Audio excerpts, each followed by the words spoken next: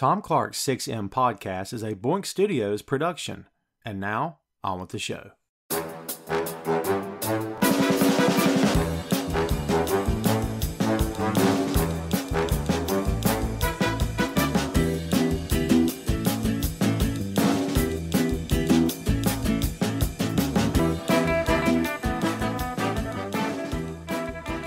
Hey, what is up? Welcome to Tom Clark's 6M podcast.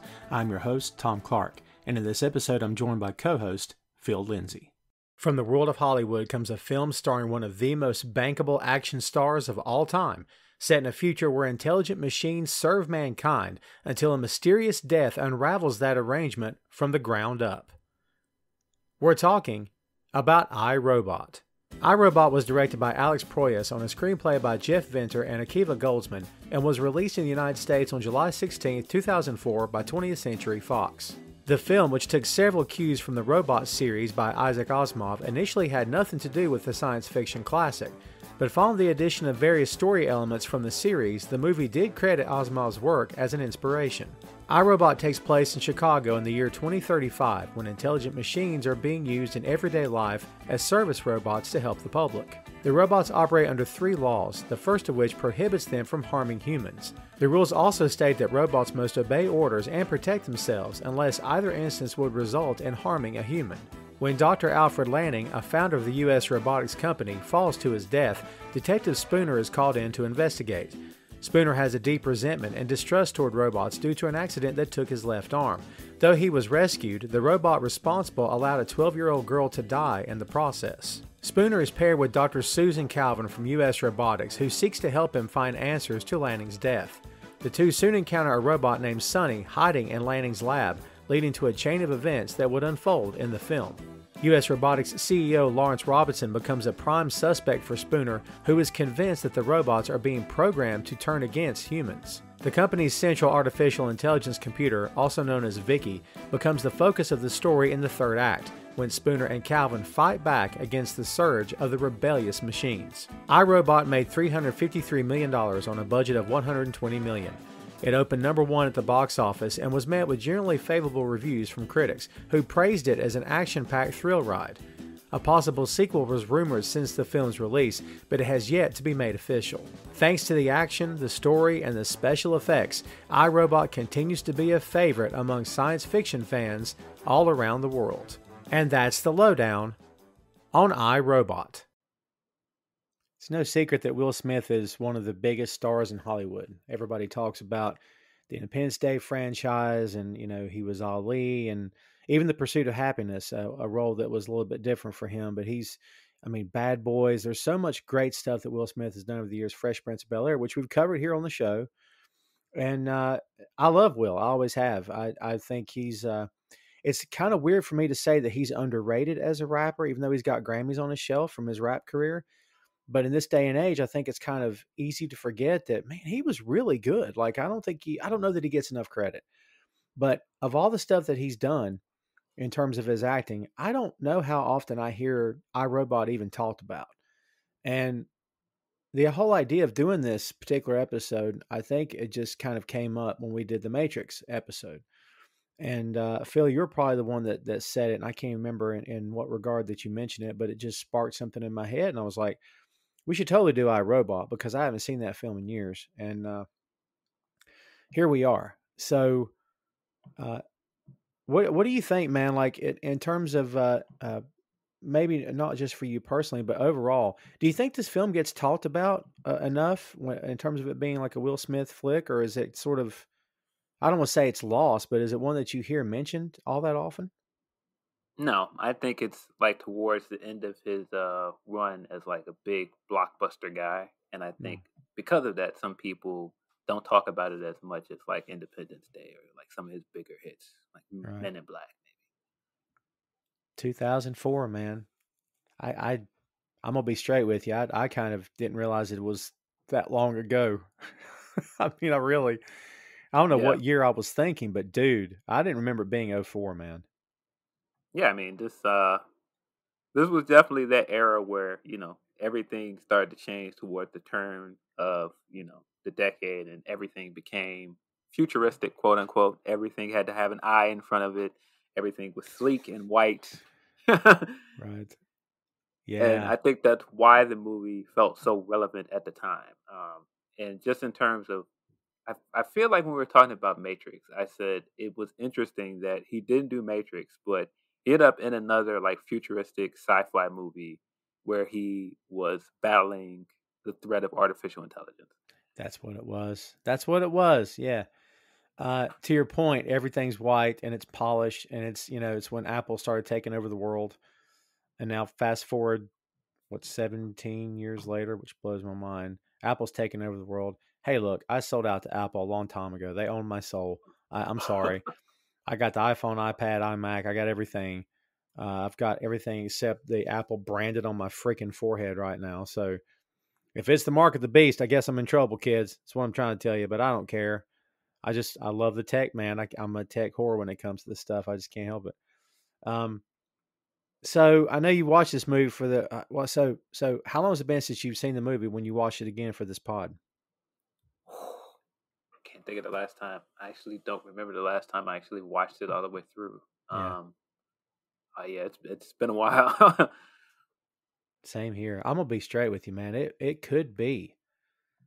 It sounds crazy to say the last time I saw it was in '04. I don't know if that's true, but now I'm going back through my head over the years. I don't recall sitting down and going, "Hey, I haven't watched this in a long time. Let's watch it." Maybe I did, and I just don't remember. But a lot of this movie, there was a lot of it I had totally forgotten about. Some was very familiar, but a lot of it I completely forgotten about, man. Why do you think that is? Why do you think we don't like? I guess it's personal opinion here, but um, why is it? Do you think people don't pick this movie up like they do some of those other ones? Because, like you said, it was at the tail end. Is it just not as popular? Maybe it didn't connect with people. How does it connect with you, or does it? Well, I think it's partially because of the turn of the decade. Also, coming into this era where the way we view media has changed so much. Mm.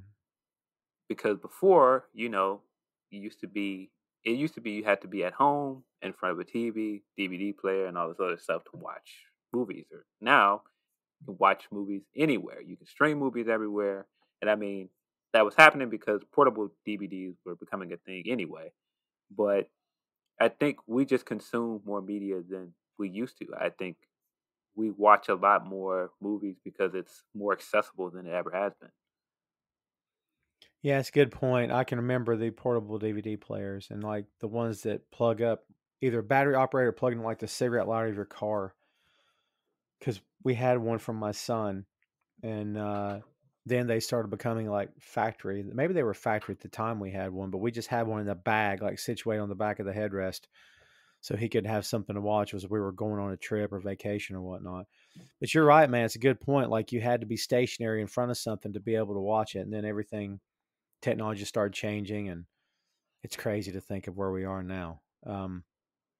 So, first thoughts after having watched this again in years. What's your first reactions coming out of this? I think it's fun for what it is. I think it's a fun sci-fi movie. Some really cool visuals. I don't think the story is as deep as it seemed at the time, Right? but it's still an interesting story. One of the things I didn't pick up. I feel like I've seen this so many times, but um, for some reason I saw like CPD logo on something. I was like, wait, this is supposed to be in Chicago? I didn't know. Oh wow! Honestly, I don't even recall seeing that. Yeah, I think wasn't wasn't Will Smith's character, wasn't he originally like a detective for Chicago Police Department or something like that? Yeah, he's a homicide detective in the Chicago Police Department. Yeah, you're Yeah. right. Yeah, yeah. Well, you can answer this a lot better than I can. There's a couple of different shots of like the city. It's almost like from a drone, but obviously it's just a shot of the city. But it's obvious that it's been, Photoshop and CG and extra buildings. Do you recognize any of like the wide shots, like the cityscape? And of course, they've just added in a bunch of futuristic buildings. I guess there's in other words, there's no landmarks there that exist right now, right? Yeah, I'm trying to think when I watch it, it doesn't really look like Chicago to me. And I mean, I'm sitting thinking like I guess when I did watch it, it does scroll across and it does say Chicago 2035, but Right. It doesn't have like the what I would think the Chicago skyline looks like, and I think that's why it confuses me a little bit. The skyline looks so different. The Sears Tower is still there, Hmm. but when you look at like some of the other buildings that like there's a building like in the middle that's taller than the Sears Tower, and again, I think that just throws me off because I'm used to the Sears Tower is the tallest building in the city. Um, but yeah, when you look at it, I guess once you notice it and pay attention to it, it's like, oh yeah, this is Chicago. I guess I just never paid attention to that for some reason at the time, or maybe I forgot. Right. Well, it's an action-packed flick, kids. If you've never seen it, it's worth watching. I'm watching it back again for the second time here in the past 2 days, and I just got through the bit where the old man's house was demolished, and it's he's running at full breakneck speed, and he's shooting the hinges on the door with his big space gun from the future, and luckily, hey Phil, those bullets are pretty good because that door blows off and he like surfs the door out onto the water and saves the cat. I mean, he saved the cat. I'm not trying to knock it. It's an action flick. Everybody relax. It's just, sometimes action is a little bit over the top. But it is what it is. A lot of this movie I'd forgotten, like I said before. I like him. I could watch him in anything, but knee-jerk reaction, first thing that I started noting, and I don't know if I realized this at the time, there was several moments in this film for me where it felt like the direction was, hey, just be Will Smith, crack wise, be funny, right? And like it fits in some parts, and then other parts it's almost like, did we need this joke right there? Did he have to put this one liner here? Not that he's doing it, but it almost felt like, hey man, we got to remind everybody this is Will Smith flick, so Will, be funny. Like, Yeah, you know what I'm I can saying? see Like it that. didn't fit. I can see that because his character is supposed to be like this, like jaded, bitter loner character, but he also is so what's the word I want to look. He also comes off as very extroverted and very personable Yeah, yeah. in some of the scenes as well. So it's like, are you though? It doesn't seem like you are like this loner that lives in an apartment alone and hates what everybody else hates in technology. I don't know. Yeah, he's not introverted at all. Good point. And he seems to be really tight with the captain, and Yes. which is different. And I kept thinking, man, is there a relation here that I don't remember? I don't know. They just felt very close. Like, were they partners? And I forgot. Was it? It feels a lot more like, hey, I answer to you, and you're my boss. It didn't have that typical, Starsky and Hutch where the chief's yelling at them every 2 seconds, and a typical, buddy detective movie or TV show. They felt like true friends, which I'd kind of forgotten about that. So that was different. Um, Yeah. so I mean, of course, obviously, everybody, this movie feels different because it is set in the future. And dude, in 2004, 2035 is a long time away, but in 2021, not so much. So it's funny, like movies that come out this year will be set in like the year 2050, and then we'll get close to that, and then we got to jump ahead even more. The whole concept of, we got to talk about the tech because I want to get into the tech before we get in the cast. The cars, everything's self-driving, and then like when he takes the wheel, everybody's like, what are you driving your own car for? Have you lost your mind at these speeds? Are you crazy?" And like he gets in trouble with the captain and everything. Like, oh my god, what were you driving your own car for? And I'm like, man, is this like a big problem in the future that like, Yeah. you know what I mean? I mean, all of that stuff is interesting when you watch it. That he's seen as a renegade for going, screw this. I'm not letting this robot drive for me. I'm driving. Right. Or I'm not letting this robot do all of these menial tasks for me. I can do it myself. Um, it's it's it's interesting and it's funny at times, but at other times it's like, I just is this realistic? But then again, when I think about it, I think about times I've been on a road and there are some terrible drivers. Yeah, you probably don't need to be driving that. Well, the concept, and I use that word twice here, the concept of like robots going into business for themselves and essentially turning heel. Uh, is not a concept that anyone in this particular universe even buys into because they've never seen it happen before. And so, like, almost from the jump of this movie, we see Will Smith's character, who absolutely does not trust technology in the slightest. Right.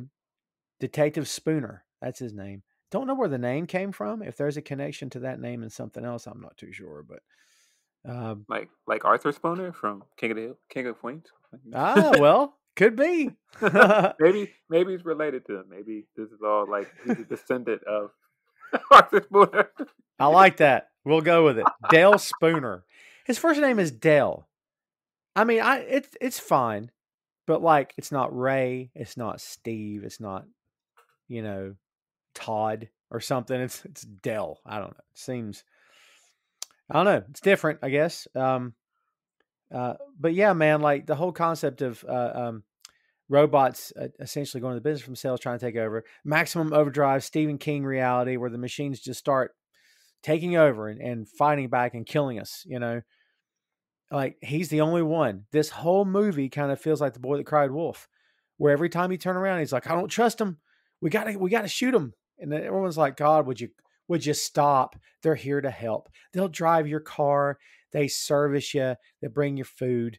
They run errands for you. They're here to help. They're everywhere." And man, in this universe, these things are everywhere. It's the norm. They're like pets almost. Like it's just the norm, man. Yes.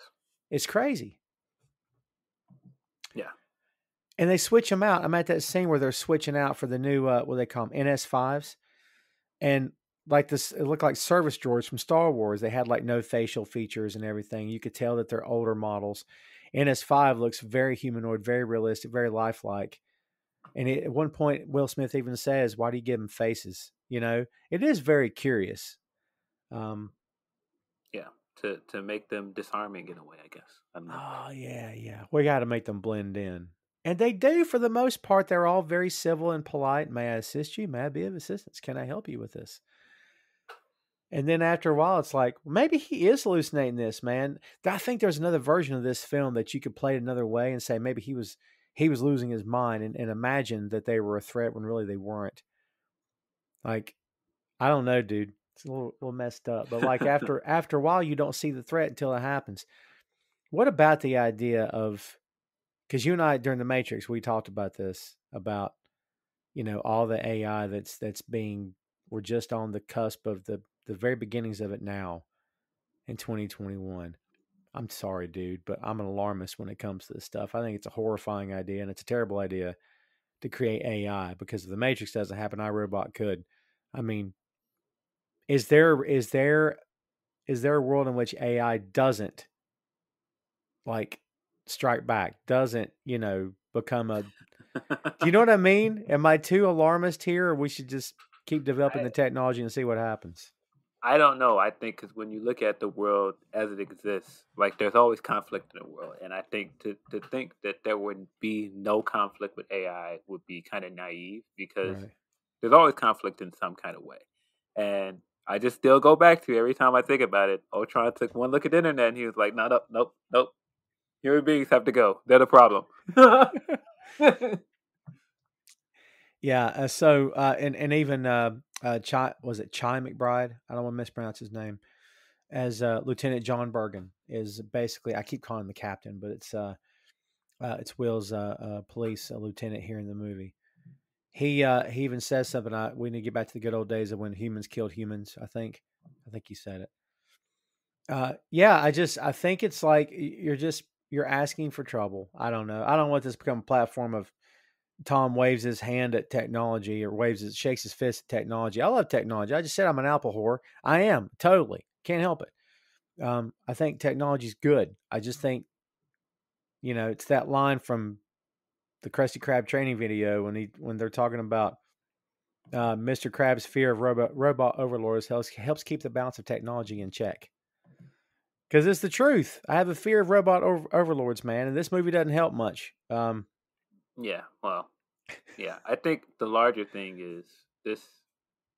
I just feel like corporations have found their way to slink into everything. And the idea of artificial intelligence in the hands of corporations that I already see as pretty evil or as close to evil in the world as we can get, Yeah. it frightens me a little bit, especially with all of the stuff that you can think of with our data and stuff that they already have their hands in. It is, I don't know, it is a little bit scary. It is because they'll have an agenda. It won't just the tech won't be here to help humanity. They'll have an agenda because they're trying to sell a product or they're trying to, like you said, get up in your business, spy on you essentially.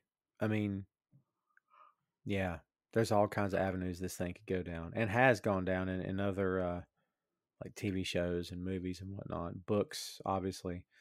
Um, Before we dive into the cast here, man, the connection of this movie to various different sci-fi properties.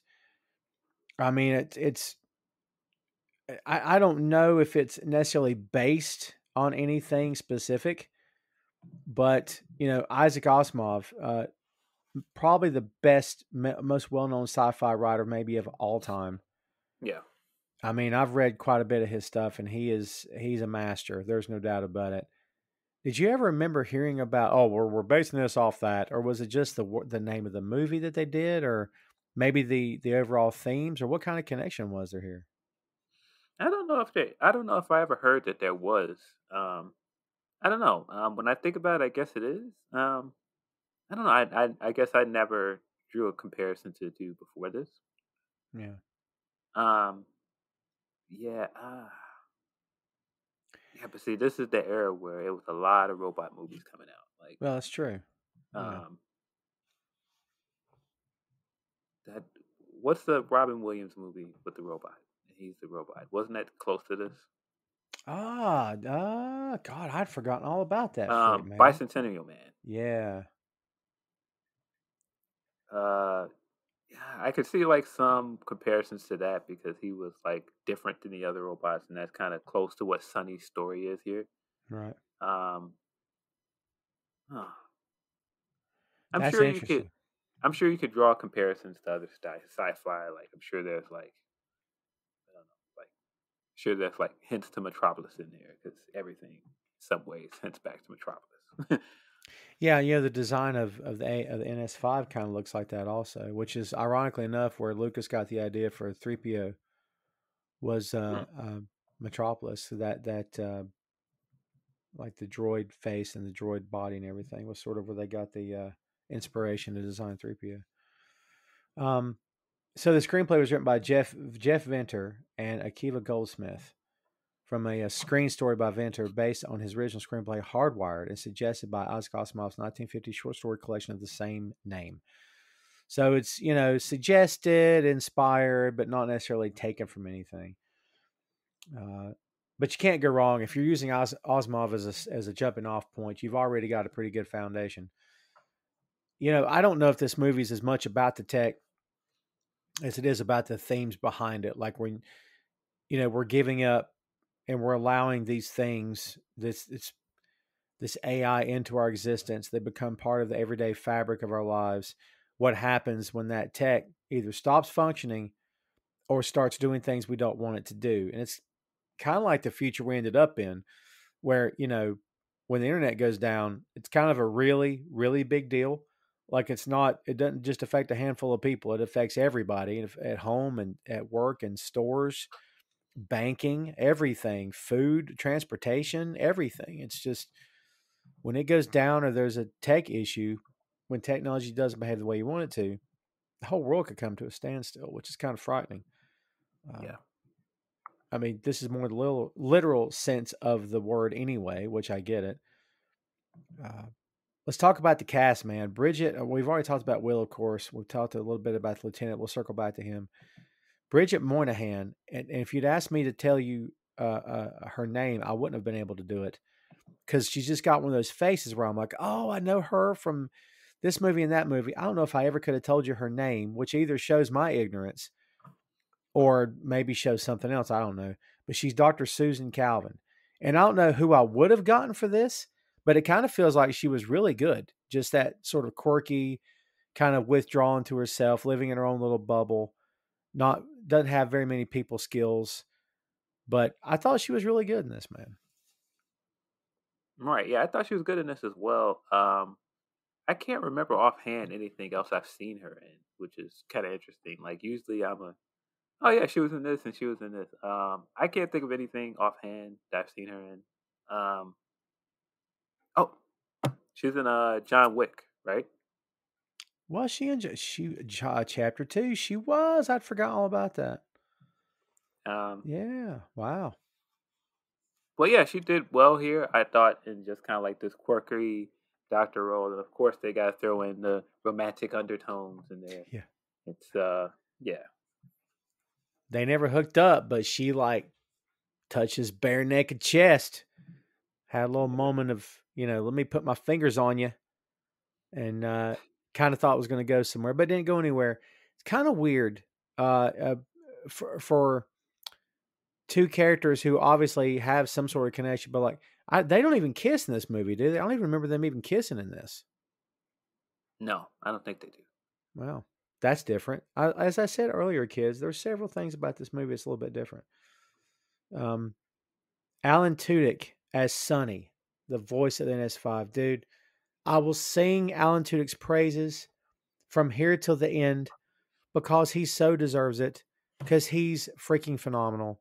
I don't think I've ever seen him do anything bad. He's so good, man. Like, perfect voice here. Again, I don't know who I would have gotten, but he was great. Yeah, I mean, I feel like if you are a part of any kind of fandom of any kind, like you know who Alan Tudyk is.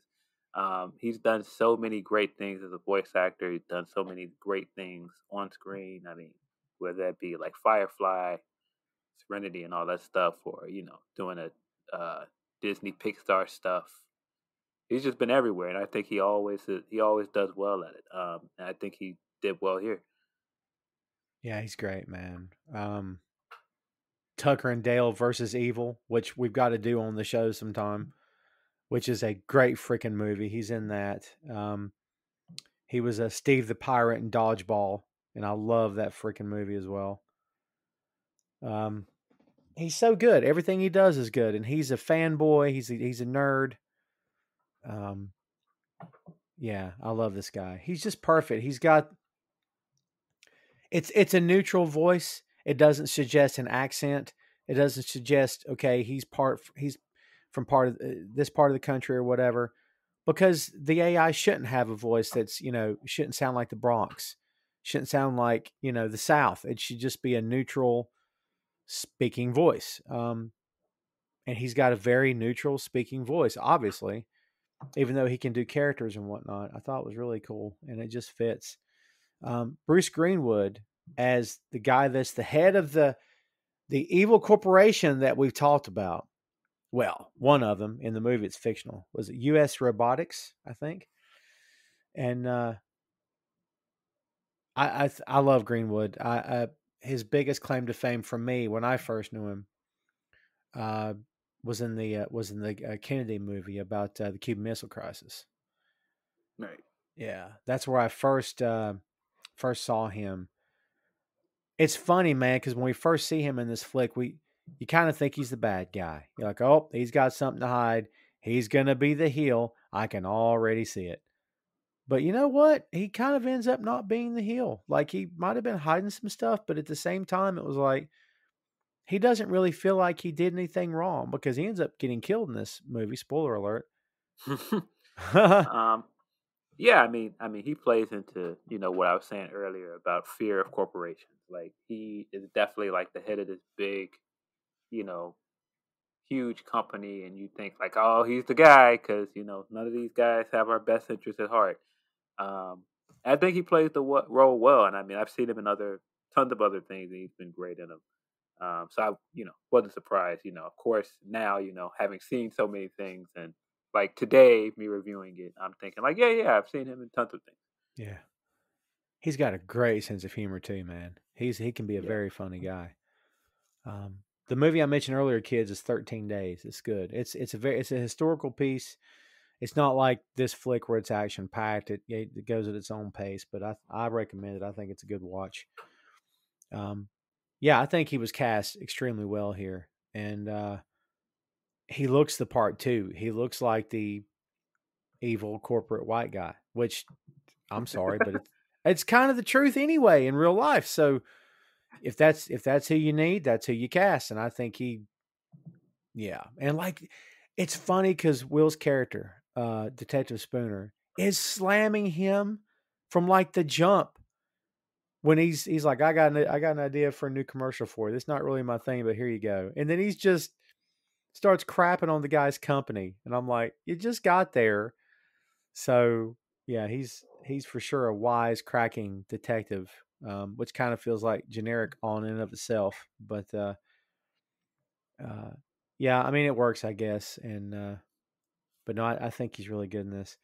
James Cromwell, another guy that if you're a nerd, if you into this kind of sci-fi genre at all, then you're gonna know who Cromwell is. I mean, he's done Star Trek. He's done God. I don't even know if I can list how many things he's done over the years. Man, this guy's been everywhere. Yes. Um, Space Cowboys, The Green Mile, Spider-Man 3, um, Big Hero 6, Jurassic World: Fallen Kingdom. Uh, dude, he's just been everywhere, man. He's so good because no matter who he's cast as or what his role is, he just it just feels like the character. It doesn't feel like, oh, there's that Cromwell guy again. It just when you start watching his performance, man, he just feels like the character. I think he's great. Yeah, I mean he has the look. He looks like a like authority figure in some way. He looks like Mhm. if you put him in like this kind of thing, like he has like the scientist look. Like he and for whatever reason he just has the look. And I've never seen him in anything where he didn't do well. Um, I think this is kind of one of those other roles where it's just like one of those serviceable roles, and he just did well. Yeah, he really did. We talked a little bit about Chi McBride earlier as Lieutenant John Bergen. Again, I love that it's not a typical the chief's screaming at me, he's mad, and the mayor's on my ass, that kind of thing. Because you always get that. You always get that in the action flicks. McBain. Yeah, yeah. All the time. City Hall's on the phone for you. It's like, oh crap, and they're all mad at each other. And he's awesome. I thought he fit really well. It feels like I should know him from other stuff, and maybe I do. But if you said to me, tell me what else he's been in, I don't know if I could do it off the top of my head, man. How familiar are you with his work? Oh, of course. When I think of him, I always think of Undercover Brother. He's hilarious in there. Oh, I He's forgot all like about he's that. like the he's like the chief. He's funny in that. I believe he's in. I, I believe he's in one of those DMX movies. I think it's Cradle to the Grave. I might be wrong. Oh yeah. He's Bow Wow's dad in that movie. The roller skating movie. Roll bounce. Um, Roll Bounce. Yep. Yeah, And of course he's in What's Love Got to Do with It. I always think of he's Ike Turner's friend. that's right. Oh man, not for nothing.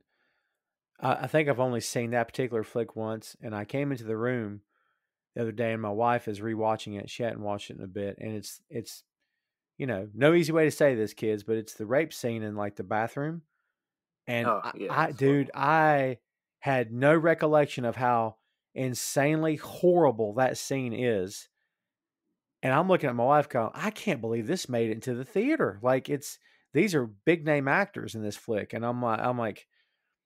Anyway, different story, but I was blown away. But I forgotten he was in that until you just mentioned it because I didn't like stick around and watch the whole movie with her. But Yeah, I mean the scene I always think about is of course it's horrible. Like they're having a fight and they're having the infamous eat the cake anime scene. right, And like afterwards he's like, man, this cake good, Frost. And that's who McBride plays is Frost. This cake good, Frost. oh my god, oh, it's not fun. It's not funny, but it's funny, right? So I mean, that's just you have to give Lawrence Fishburne his credit for making Ike Turner into this multifaceted character in this thing. Like, he's a horrible person in this movie, but he is just he's so good in this role. Like I don't think Lawrence Fishburne gets nearly enough credit for that movie. I totally agree. It makes you wonder if he made the character more complex than the man actually was. Like, Yeah, I mean because Ike Turner in real life is like he has like stage fright issues. He has all these other like weird issues, and he got all those things across well, but he also did a great job of showing why Ike could have possibly been like a rock star at one point. Yeah.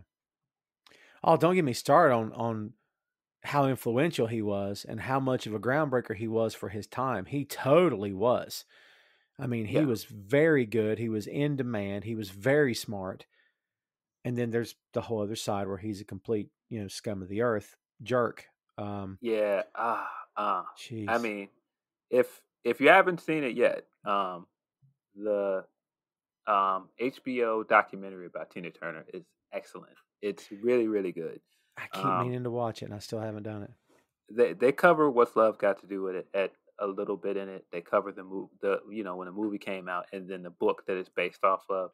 And one of the things I'd never really thought about is how traumatizing it was for Tina to see it on screen and have to relive it so much. I mean, she had already gone through it in real life, and then having to relive it to write the book, and then having to relive it for the movie, and then having to do press for the movie and constantly get asked about it constantly. Oh my It had to God. be traumatizing, and she talks about that in the documentary. It's sad. So she's getting interviewed, and the guy's like, "Oh, so let's talk about the rape scene. Hey, you want to talk about it?" And she's like, "What? No, no, I'm not talking to But what." yeah, it's terrible. Horrible. Yeah, great Uh, documentary though. dude, I've got to check it out. It's on my list. It's on my to-do list. I just haven't done it yet. Tom Clark's 6M podcast is sponsored in part by Radius Law Group. Every day, Radius helps individuals, families, small businesses, and nonprofit organizations throughout North Carolina, Florida, and Pennsylvania resolve their legal issues by providing effective legal counsel in the areas of estate planning, as well as elder law and Medicaid. Radius Law holds the radical belief that working with a lawyer can indeed be enjoyable. So give them a call at 1-800-519-5667 for more information and tell them that Tom Clark's 6M podcast sent you. Here's one I forgot was in this flick. Shia LaBeouf. I had totally forgotten because he's like 12 in this movie. Man, Totally forgot that. Dude, did you remember he was in this?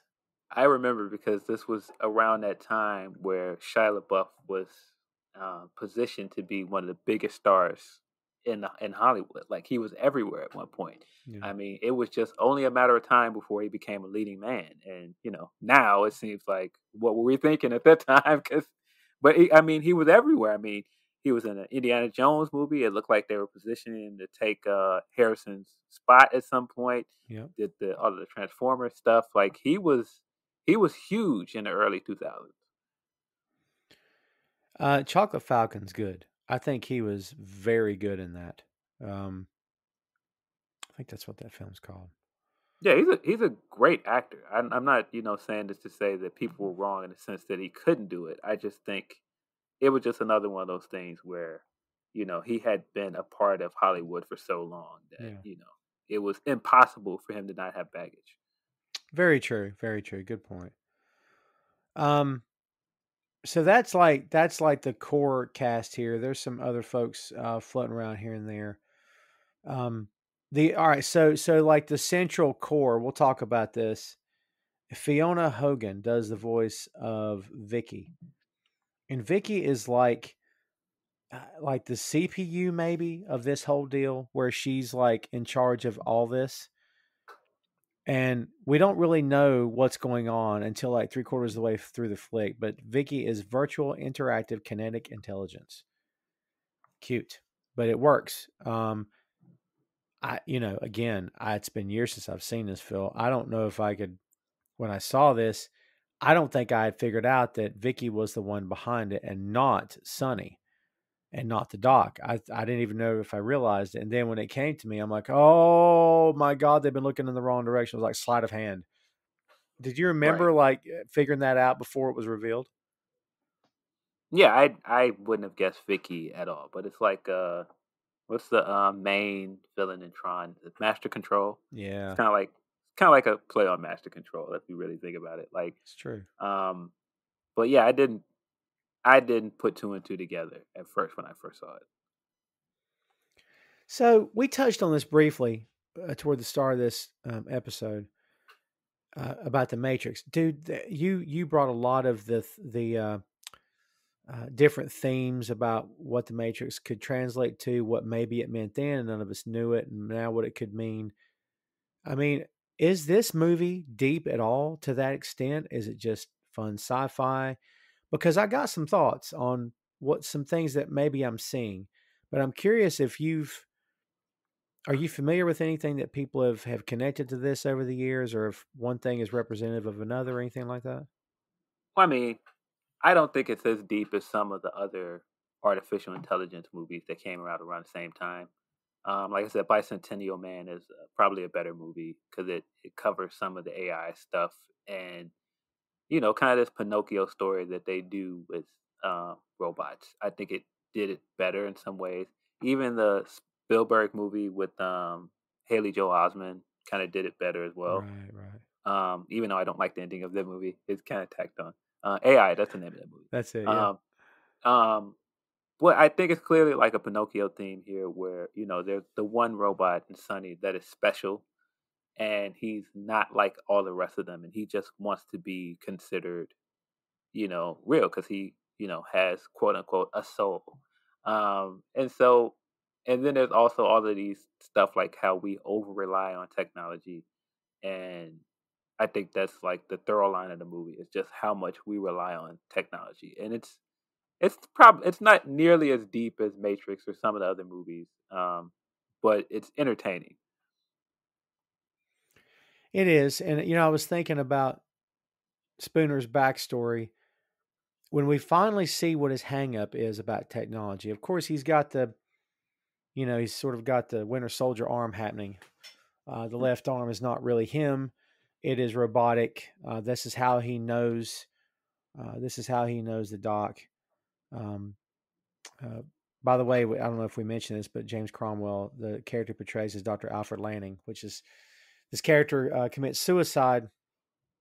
At least we pretty sure it was suicide at the beginning of this movie, and that starts the whole ball rolling. And he and Spooner had this connection, and it's because of the arm. And we didn't really know that. We kind of thought something was up, but we didn't really figure it out till later.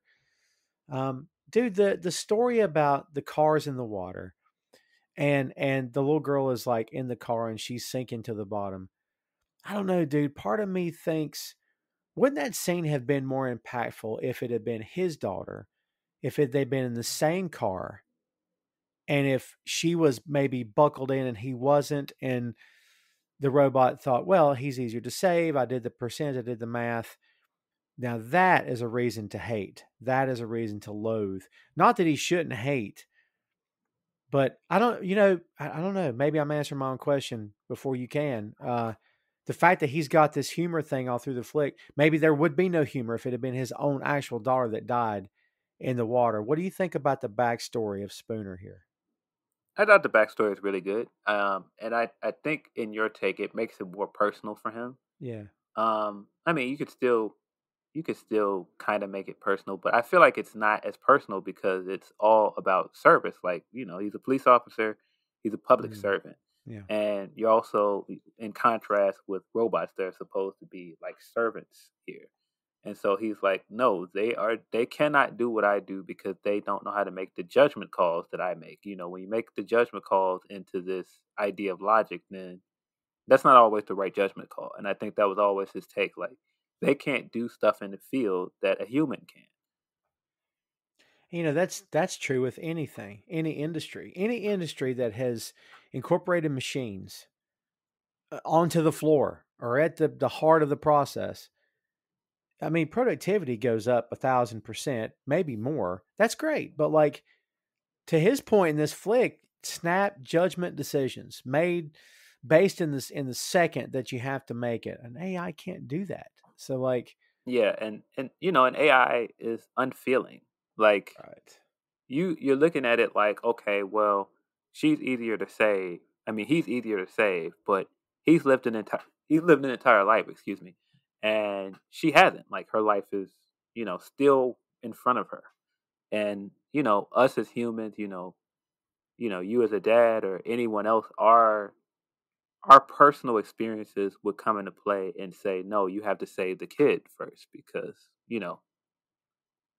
I've been here for a whole 30 plus years. Like I'm good. Like save the kid. Right, right. Which is basically what he's yelling at this thing as it's pulling him out of the water. Save her! No, Yeah. no. And the car's right there. Like he says, he makes a comment that the robot's thing was there was only 11% chance to save the girl. I'm like, the car's right there. If he had just swam past Will, broke the glass of the other car and pulled her out, she probably could have saved her. Yeah, Like, I mean, yeah, I'm sure it's a mathematic thing, and I think that's to his point. He's like, well, you know, I in that moment would have done something different, but when you're just judging everything by numbers, then you know you might not make the right decision. And I mean, that goes into a ton of things that we look at today, where everything is a numbers conversation or some kind of metrics, and there's no human right or wrong behind that. right. It's funny because when we first see Sonny, he kind of looks like the villain. He kind of looks like he's a robot, so obviously he's cold, mechanical. But when he starts showing a human side, it's almost scary. Like, how can he say these things? How can he uses words like live and die? And you're like, he's an AI. What's going on? I thought they did extremely well with like throwing you off the scent and sort of, again, sleight of hand where you're kind of, because dude, I don't know about you, but I suspected Sonny of just awful from the very beginning because his delivery, the way he speaks, the way he looks at you, it's almost like, yeah, this is Stone Cold Killer right here, man. I thought they did really great with this character. Yeah, I think it just plays into our fear of artificial intelligence as is, and then you're also looking at it through um, Will's character Spooner, who is always antagonistic to him from the very beginning. Mhm. Um, and so you also are looking at it like he's on his heels and he's being defensive, but you're not looking at it like that because he's not a human being. So you're just looking like, why is this robot being defensive? Like, what?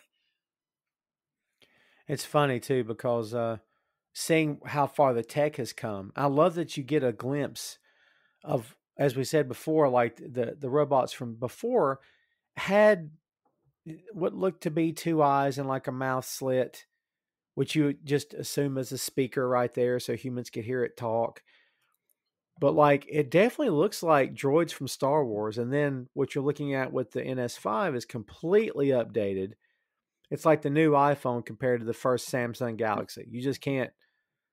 There's no comparison physically, operations wise, everything in between. There's just no comparison at all.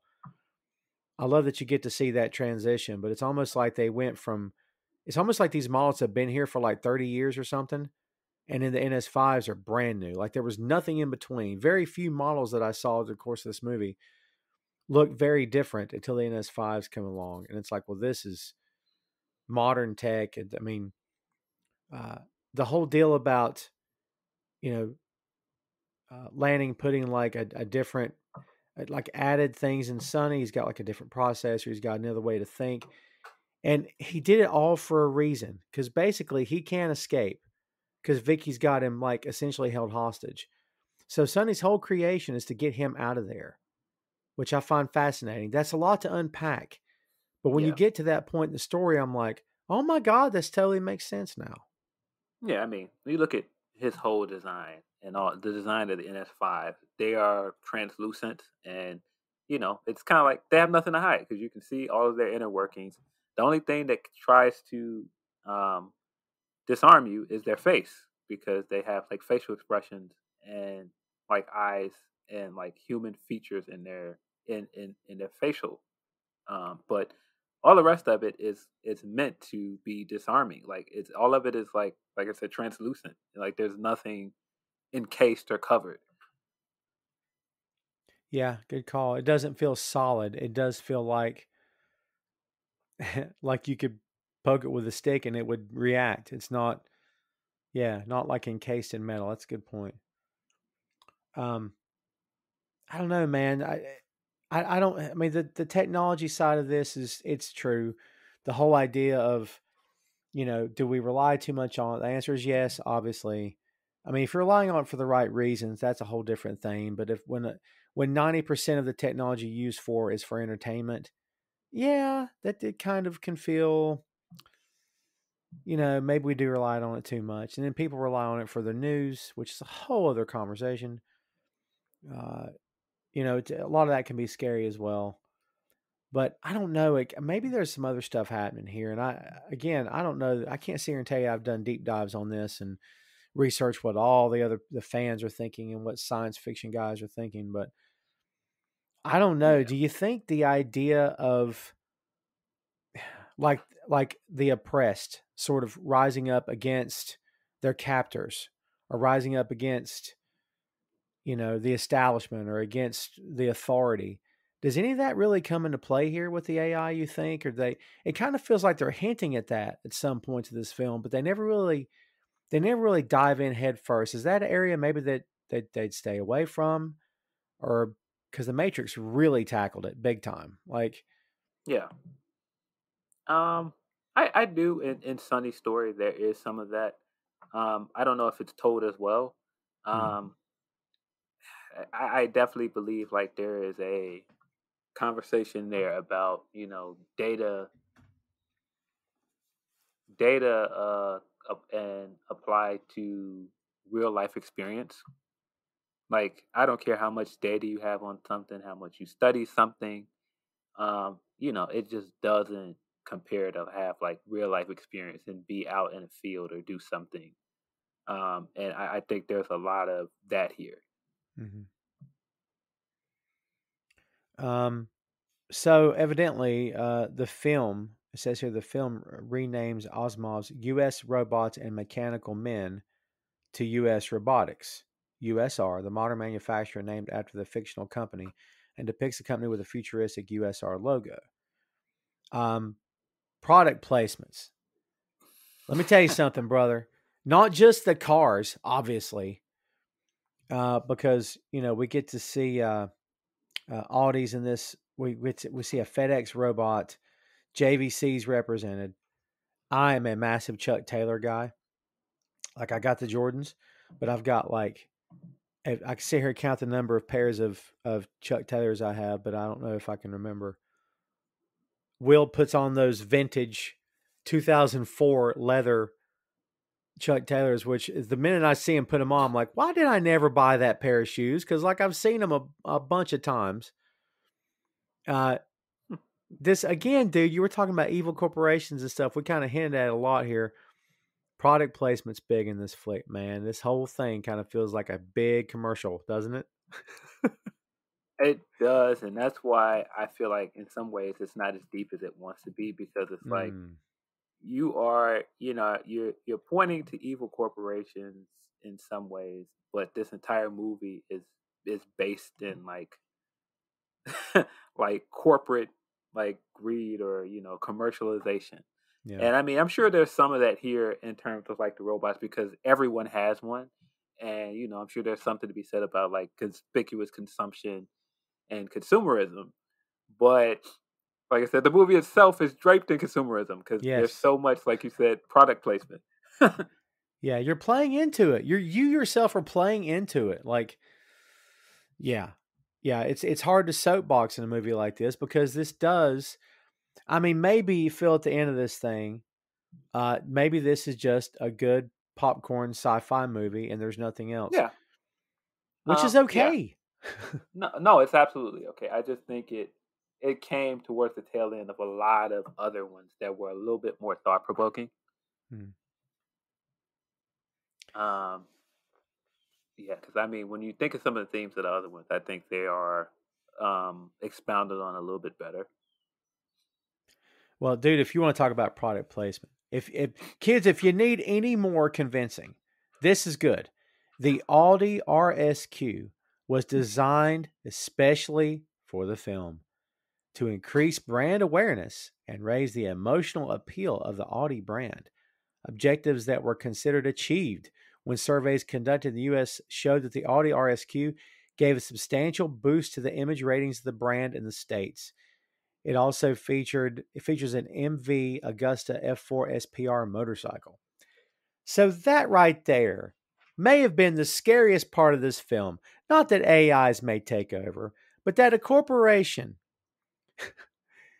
got their product in this film, designed a product for the film, and then saw the sales of that product boost through the roof because of the film. That's terrifying to me. I don't know why, but it's like that nameless or that faceless corporate entity full of a bunch of rich guys, and they're having that kind of impact. Horrifying, Phil. I submit to you, horrifying. Yes. Crazy, man. I didn't know any of that at all. And you go click on that car, everybody, the Audi RSQ. It's essentially the same ride. It's the same ride. It's freaking I mean, it's like it's smooth, man. It's a smooth ride. I'm not gonna lie, but it looks like I don't know. Looks like a mouse for an Apple computer. I swear to God. Yeah. Oh man. Yeah. There's a big commercial element to this movie. It's very much like, hey, look at this. Look at this. When you're done looking at that, look at this. Yeah. He's old school, man. He's got the chucks. He's got the crotch rocket like the motorcycle. I mean, that's done for our benefit, I'm sure, because Yeah. if you just got futuristic stuff and no one's there to remind you of what time you're currently in, you're kind of gonna have a disconnect. And plus, it makes him look cool too.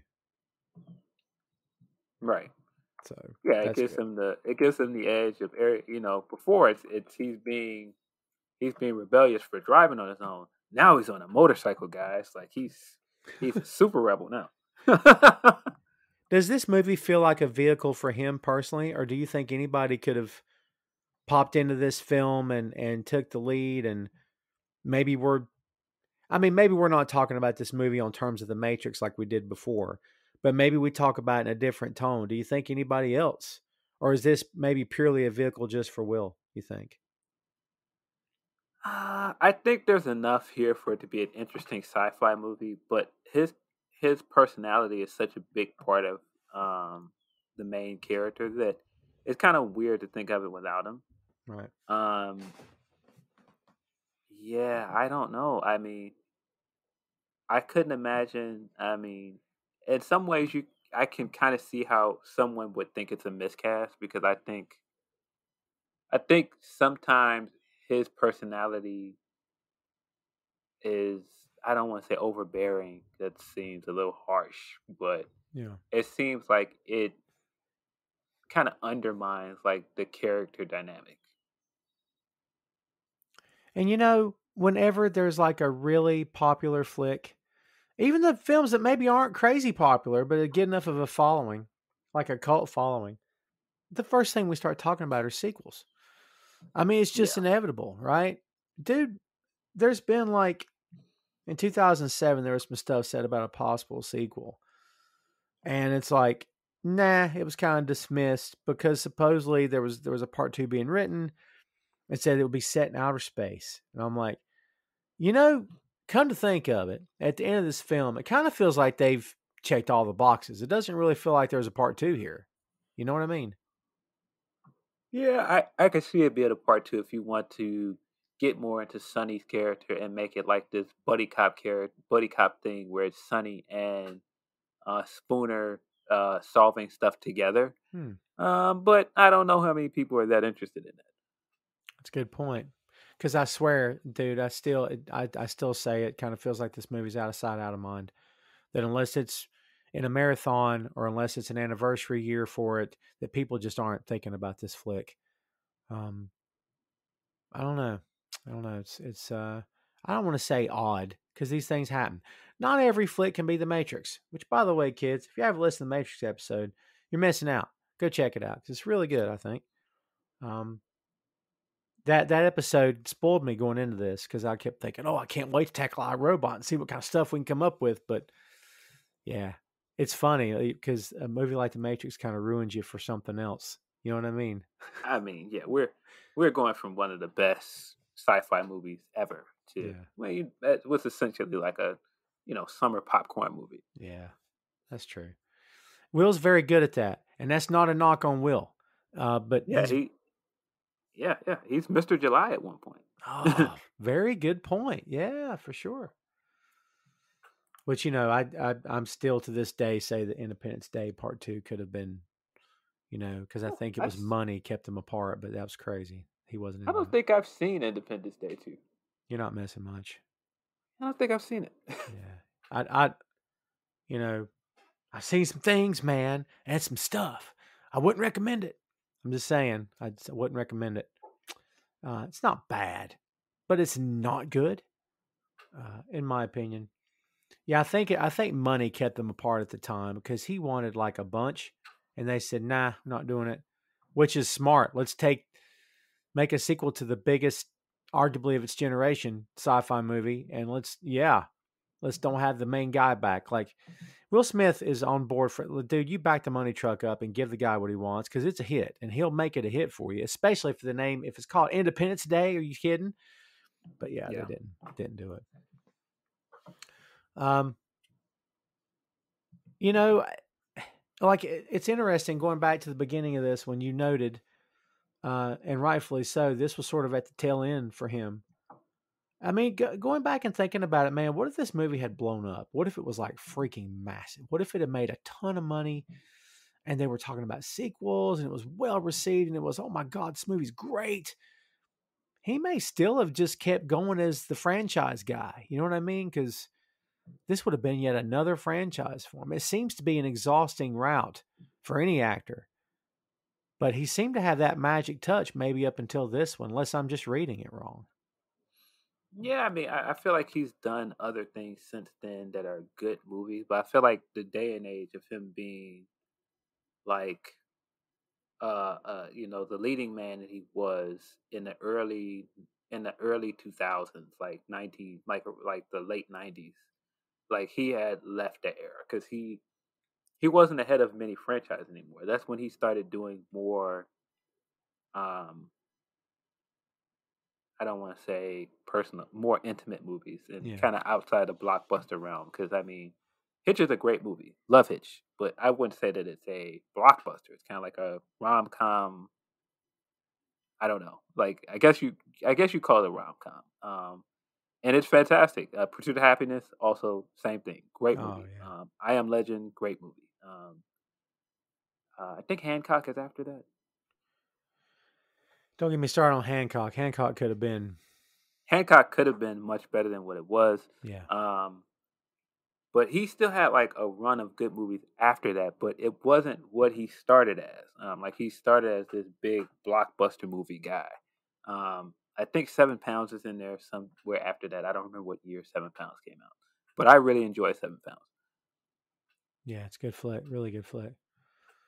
And after having conquered the box office the way he did many times, Yeah, at that point you want to have more meat on the bone. Like the sizzle's great, man. The sizzle's great, but you want more steak at that point. I can't blame him for wanting more steak. It's like I want to be remembered for something more than just maybe. Hey, listen, maybe this wasn't in his head, and I'm just putting thoughts in the guy's head I've never met. I don't know, but it kind of seems from a distance like, hey, this was great. I'm the franchise guy. Great. I got money in the bank. Awesome. Got new cars and stuff. It's great. But like, I want to be yeah, remembered for more than that. You know?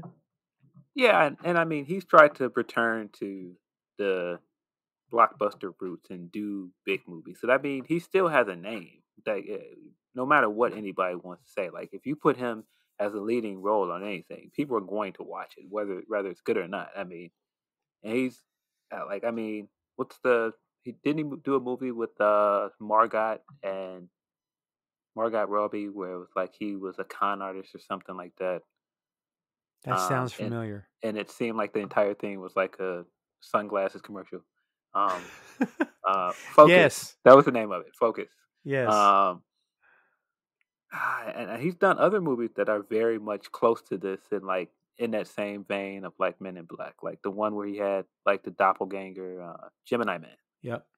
Um, so I think he's tried to get close to that again, but I just think the older and older he gets, he's kind of out of that, leading man for blockbuster movies vibe now. And I mean, I almost feel like he didn't get the credit and the acclaim he should have gotten for his more mature acting roles then, and I think that kind of stifled him creatively. Yeah. Like I think I think he hit a run once he did Ali where he was doing some of his best acting, and I'm not sure if people give him his flowers for that.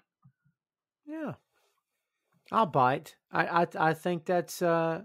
I'm on board with that. I think that's on point. Everything you said, I think makes total sense to me. I'm just sitting here watching, and it's the point in which everything sort of turns, and as we try to like sort of narrow this thing down here, I we talked about this as sort of the boy who cried wolf kind of flick in a lot of ways, but man, when everything turns south, son, lieutenant believes him. Even his grandmother believes him. We didn't even talk about his grandmother. She's awesome in this movie. Yes. So good. And like she's got her own robot. She won the lottery and she's got her own AI and it's her own NS5. And but when they all turn all over the city, it looks like he's like, somehow I told you so doesn't quite cut it. I'm like, that's great. Now they all see if this guy wasn't losing his mind after all. I mean, just Yeah. to see that he was right, crazy. Yeah. When you've got armies of these things running around and telling people to stay in their homes, and all of a sudden it's totally different when those red lights come on, and now they look menacing and Oh, they're um crawling up the side of the building. yes. So yeah, he looks absolutely correct at that point. Yeah. But again, they looked all unassuming before with the, translucent body parts and all this other stuff, and then all of a sudden that red light comes on, and something about that red light that just looks like, oh my god, like you get this thing out of here, shoot it.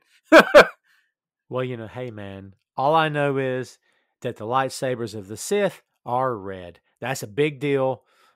Red means evil, kids. Yeah, And most time and when it's not, it's white. It's maybe very light blue here and there. Blue's the good side. It's the greens. It's the blues. It's the white. So yeah. But red saber is a different thing altogether. Um, so you're talking about how big Will Smith still is, and I submit that he is. I fully agree. A sequel to this movie happens, I think, right now, as soon as they want it to happen. If Will Smith made a phone call and said, you know what? I think I want to do a part 2. Can we make this happen? I mean, I kind of think a sequel would be fast track because, I mean, if the guy says he wants to do it and he's on board and someone says, hey, I've got a great story, we can adapt it, we can make it this. yeah. That'd be I think interesting stuff. Yeah, I think once he gets on board, I think that's half of the fight with a lot of these studios. Once you get a big name involved, then all right, it's off to the races. Like, well, we can greenlight this and get money behind it if we have a name like Will Smith on Yeah. it. I'm not sure if they should. Feels like it's a few years too late. Very true. And I'm probably, few years is an understatement. Probably, too late at this point. But I would imagine that, I mean, still, like if he decided tomorrow that I want to do another Men in Black movie or Mm, something, or do like a spinoff, they would try to accommodate him because they would feel like the money's there. I agree totally. And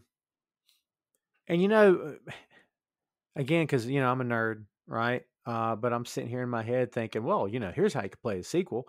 Were there just robots in Chicago in 2035, or were they all over the country? Were they all over the world? Did they all revolt like the ones here did? What happened? Like suddenly, I got questions, Phil, and they're not going to get answered. Um, but you know what? You know what? Maybe there is. And honestly, I can't believe this thing hasn't been addressed as a possible TV show. Because if you get the right streaming service with the right budget, I think this thing becomes, I mean, talk about taking your time with the story and really diving deep onto the whole nuances of, I'm living with this thing. It's just here. It's harmless, but is it really harmless? I mean, it's like, there might be some good storytelling here to be had, especially if it was like a 12 episode season on a streaming service where they could just take their time, man. Yeah, I think it would be much better as a TV show as opposed to like a outright sequel. Hmm. Like if it was just like a TV show based in the same world, I think Yeah. that could be interesting. Yeah. I'd be here for that. Well, as it stands, kids, we've got the one movie. So you either enjoy it or you don't. If you're looking for something deep and meaningful, you may not find it here, or you may, depending on how far you want to dig. Some people find stuff. Some people see what they want to see, and other people just sort of dig up stuff that really isn't there, but it makes them feel good, I suppose, if you want to put it that way. Phil, give me what you think about this film, man. What's your last word on I, Robot? I think it's a fun movie if you're just looking for like a quick sci-fi movie you just want to look at and has like some cool action scenes. Not sure how well it is aged in terms of like special effects and everything, but I still think it's an entertaining movie. I don't think it's bad. You were talking about, how well it's aged. I think it looks good. I think in the moments when they're standing still and there's not action, I think it looks pretty good. In the moments when there's action, not bad. But like if you really closely look, it's like, you can kind of see. But that you run the risk with that with any sci-fi movie, even with the technology we have today, you can still sort of figure things out. But I don't know, I think it holds up from a technology perspective. I think it does for the most part. But like Phil said, kids, if you just want a fun popcorn sci-fi movie, this is probably the one for you. Don't go digging too much. But, Will Smith's the man. I still enjoy his work. And I think if you want to appreciate the guy's body of work, then I think iRobot should be included in that conversation. So the next time you do a marathon of Will Smith flicks, include iRobot because I think it's worth your time. And that is iRobot. Hey, thanks for listening to the show. Check out our social media on Twitter, Facebook, and Instagram at 6M Podcast. We'll see you next time.